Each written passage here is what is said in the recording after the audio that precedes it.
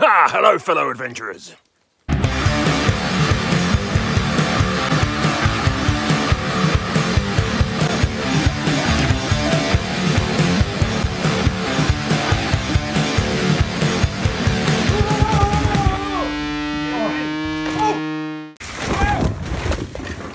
Right, are you okay? Yeah. Are you okay? Yeah.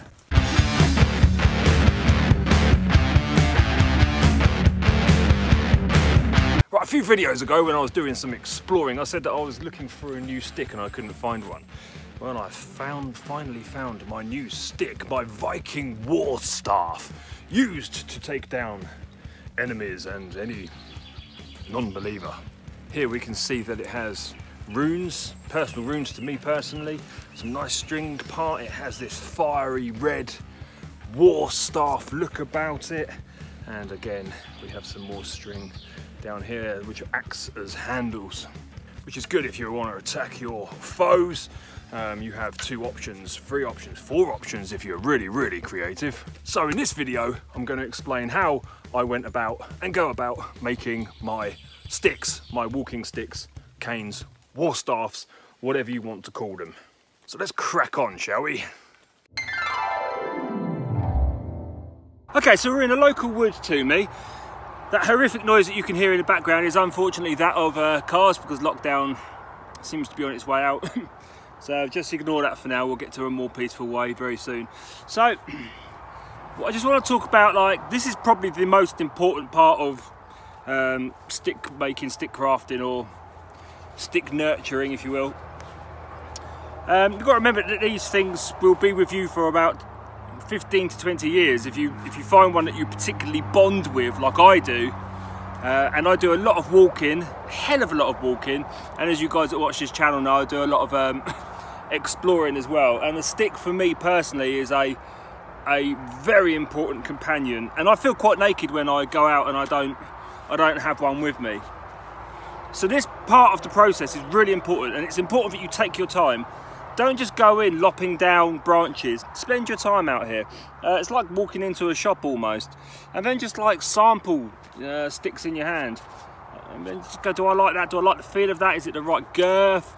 Is it the right, you know, does it resonate with me? That's an important thing as well. Does it resonate with me? Does you feel something off of it? I don't want to get too hippy dippy about it, but these things can happen, and quite often do. So spend your time out here. That's what I'm going to do now for some time.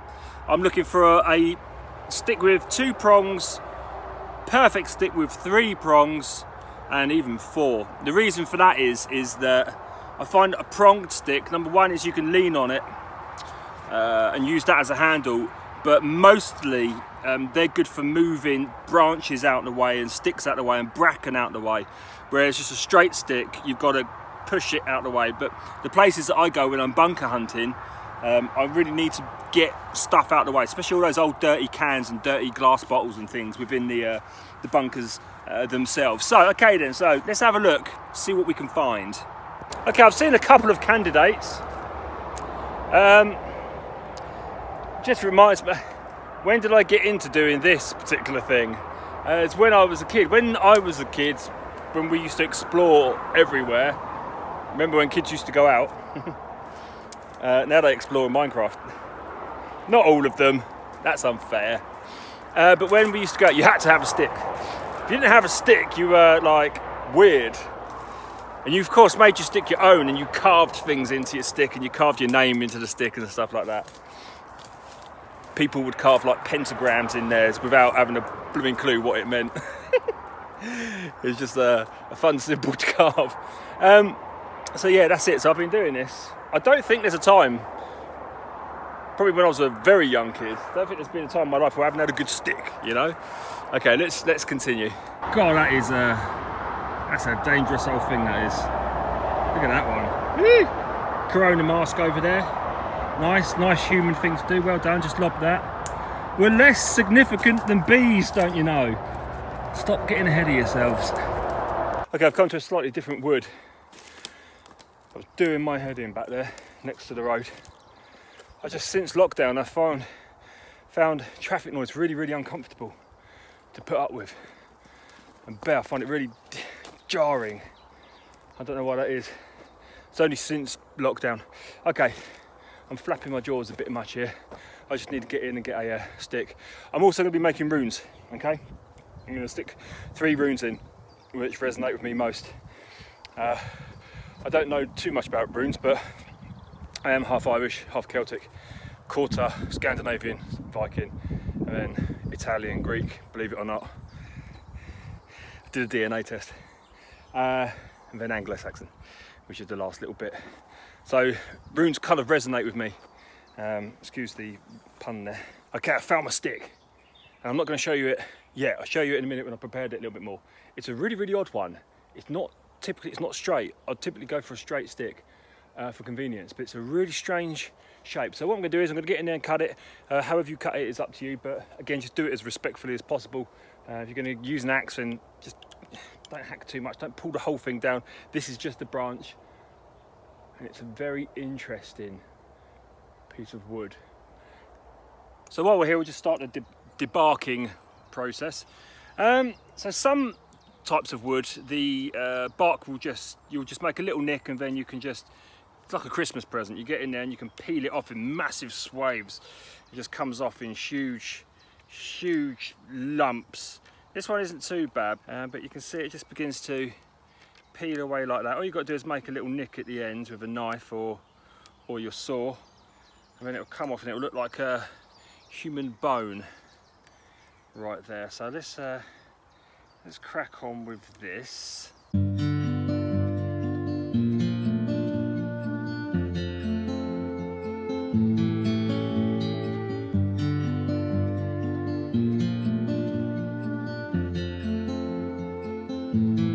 And there you go, look at that.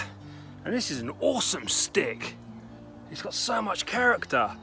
And that's why I like doing it with my fingers, like peeling it off with my fingers, because you really get to know the intricacies of the stick, if you understand. You know, where you're just hacking away with like the bark off with a knife, and you don't really get to kind of like bond with it, if you will.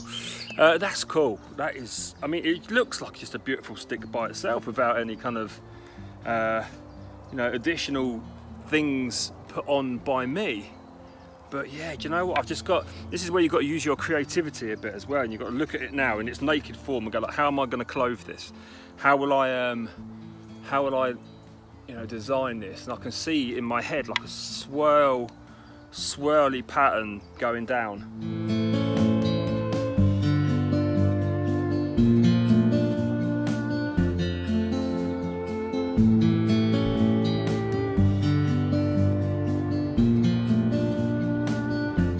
Right, so the next thing we're going to do is we're going to start getting rid of, get off my stick, you foolish dog, is we're going to start cutting off these little nodules, these little sharp parts here. I don't want to take away too much of the character away, as I said before. You could start sanding at this point, and I'd wait for it to get a little bit drier. I mean, you could sand these off. I'll probably end up sanding these off actually. And then you could sand the whole thing if you wanted to, just to get that nice smooth edge. But it turns out that this big part here that I was going to chop off is a perfect thumb rest. It's, I mean, to the size of me as well, it just fits perfectly. And it's cool. It's really, really cool. I'm really happy with this. It's going to look good, trust me. So what we're going to do is, I think for that swirly pattern, we'll get some electrical tape, and I'm just going to pull it around. I will show you in a minute the process. I'm just going to pull it around and then cut into that, and then pull the inside out, and then we can paint that part. And as I said, I thought I'd do silver, but I like the natural colouring of this part here. You see, it's still got its green. I don't know if you can see that on the camera, but it's still got a tint of its like emerald greenness, as do these parts. I think it'd be kind of cool if I can get some sort of like green in there as well. I don't know if I can do that. But now's a good time to start just planning out basically where you're going to put your notches, and if you're going to do any designs. It's a good time to start is right now, and that's what I'm going to do. I've got a few ideas that I need to be getting on with straight away, so I'm going to crack on. So there you go. I've just got some electrical tape, and all you do is stick it and you just twist it around, and that's going to be the overall shape, I think. The overall design that will run throughout the whole stick. And then what I'm going to do, all I do is literally do this with a penknife. I'm just going to go in and I'm going to cut and just follow the tape around, So it goes around, and then we'll have these indentations that will eventually pick out and we can paint in. Hello, little puppy. Okay, in this instance, I'm not really trusting this tape. I don't think it's going to take because I didn't sand down beforehand. So what I'm going to do is I'm just going to go and outline with a pen all the way around, and then if it all fails and flips off, then it's no big deal because I've still got the pen mark on. Right, so as you can see, all I've done is I've just marked out where the tape was, and we have these green lines here. I hope you can see them anyway. I think you probably can. So all I'm doing now is I'm taking my Swiss Army knife, which probably isn't the best knife to use, and then I'm just going to mark. I'm going to put some nice pressure in. Odie, out of the way, mate. And then all I'm doing is putting this pressure down, and I'm spinning the stick as it is that spiral. It's going to go all the way around. And once this is done, I'll end up picking all of the middle bit out. We should be left with a nice groove, and it'll be in that groove that I'll paint. So this is working really nicely, as you can see. So we just continue all the way around, and then we do the same with the other line, which I've already done. I think I've already done. Odie, out of the way. Don't want this to slip and decapitate my puppy. Nobody wants that, do they? Although your head would look awesome on the end of my stick. Oh, and while we're here, I've also done a kind of like red zone here, if you will, and this is where the string's going to go, and this is where the first handle will be. So it'll be like that. So I'll string that, so you needn't cut through there at all. And I've also done one at the bottom as well in this instance, in this stick, so we'll have two. And again, you don't need to cut that, but you can just make a same thing, cut through there, and then you're going to pick away this, and then that's where you're going to wrap the string. Well, that's where I'll wrap the string anyway. So what we're going to do is going to add some runes. And what we've done is we've just taken those other sticks and just chopped them down the line there. This is an old stick that I had. You can see it was varnished. So just chopping, you can use anything, any stick you can find, and just chopping them into equal-ish chips, if you will. Yes, that one there's a bit too thick. But then it comes down to what you're going to do with that. I'm going to try and embed these into the stick itself. But I painted this one out, and I just think it looks too obvious and too bright. See, there's the rune, there's the symbol in there. I just practiced it on this really thick one, and I just think that's too bright. So I'm going to stick with the natural wood finish, I think. I'll do the same thing. I'll get the, obviously, mark the rune in there. All I'm doing with that is, by the way, is using a flathead screwdriver, and then just hammering on top of it, and then I'm just colouring in literally the rune shape itself, and then I'll probably just lacquer it, I think, and leave them as they are. Okay, just give you an example of what I'm doing there. There you go. So I've literally just hammered in, and then just kind of like gone over the top with a pen. I'll probably lacquer these now, I think.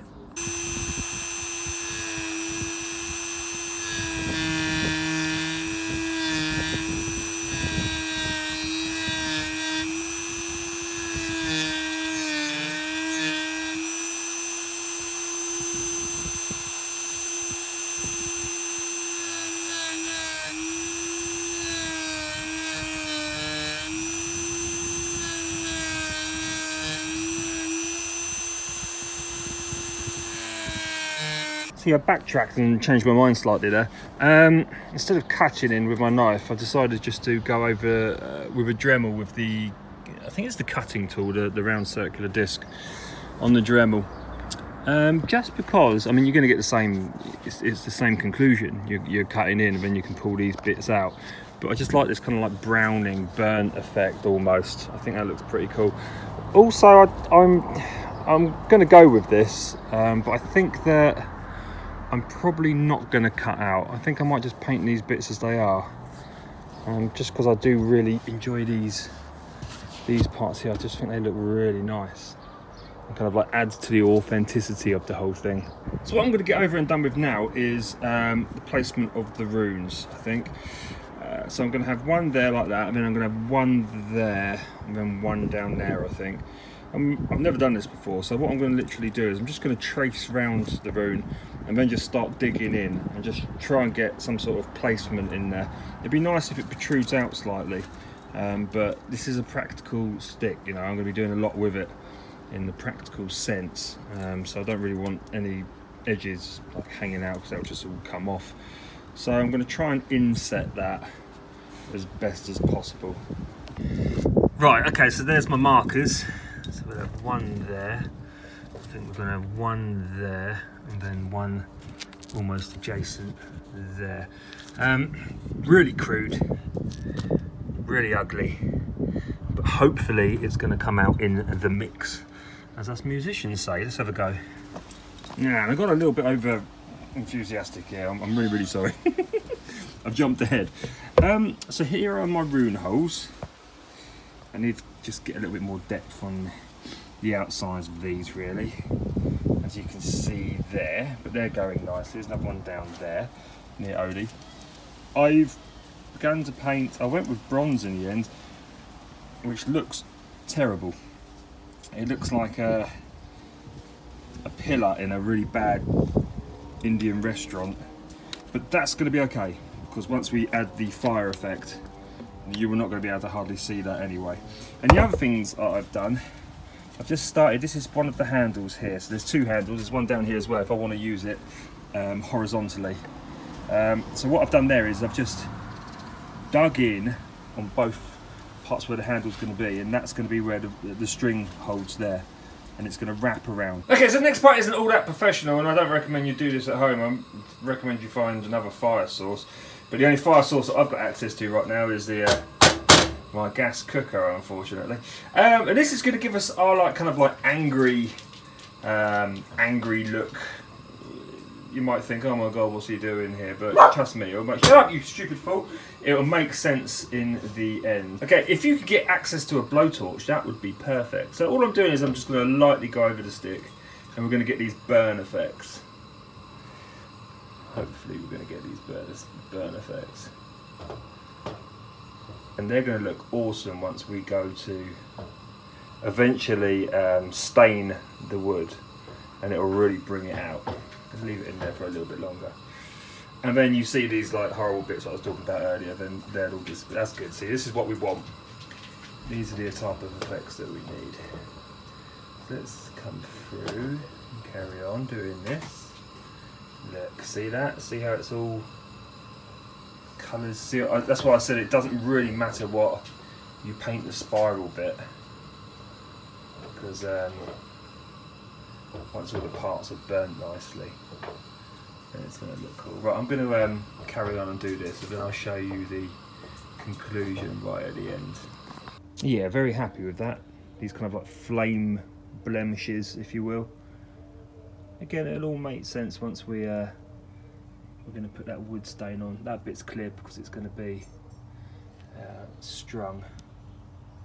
That's nice. I'm really happy with that. Again, just be really, really careful if you're going to go for this kind of effect, because guess what? It's fire. That top's going to look amazing.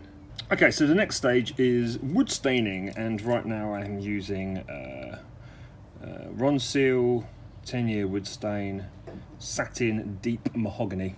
I'm not entirely sure if you can get this in other countries, but you absolutely will have an equivalent. And it's the deep mahogany which is going to bring out that red and that kind of fire-esque look, which just suits this burnt thing here, this burnt, angry Viking feel. Right, let's begin to apply some of this.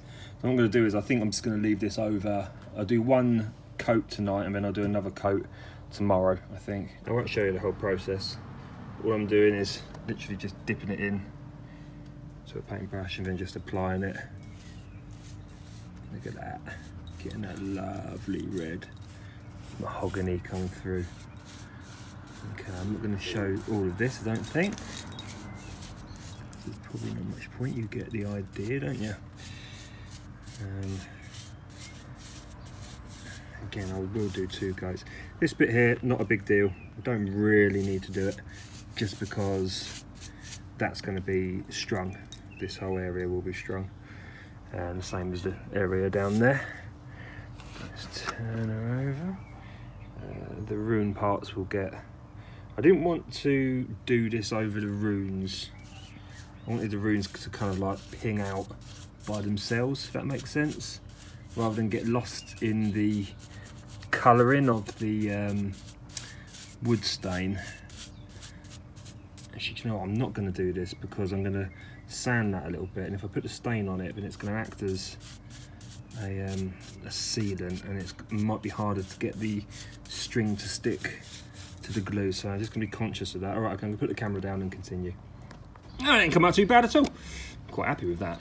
I like the way that the bronze bits have come out and turned into this almost orangey, goldy, magical-y thing. And look at the burn marks. Look at how they come out. They look awesome, don't they? And that one there. Yes, good, good, good. This is truly a Viking stick. Right, so next thing to do is going to wrap the string around both handles, so I'm keeping it in that tripod stand down there. Okay, we're going to use just typical string here. I'm just going to wrap it just around the handle of the stick right there, and then we're going to glue first, and then we're going to wrap it, and we're going to use Gorilla wood glue, but you can use any wood glue, I'm guessing, but this stuff seems to be quite consistent, so let's get on with that now, and then we're going to do the same with the top one as well.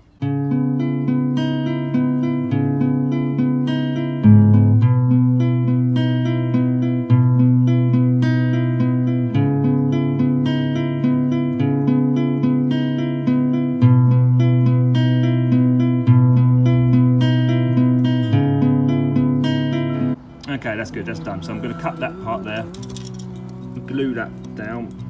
All these white bits here, don't worry about that, that will dry out, and you can just pick them out. That's cool, happy with that. And this is interesting, or not, but you see the glue there, it's just randomly made this kind of like pattern of a deer's head. That is cool. I might actually kind of like etch that into the stick, I think. That is really random, isn't it? Does it look like a deer's head to you? That is cool, man. And it is just glue. Weird, eerie. So there you go, my fellow Viking beasts. A war staff, a Viking war staff. And this should do me for the next 10 years or so, I think.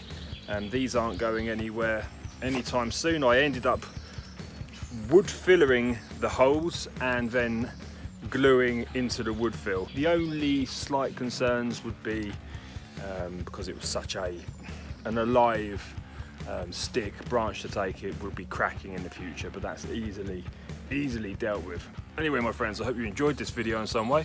I shall see you in the next one. Mwah.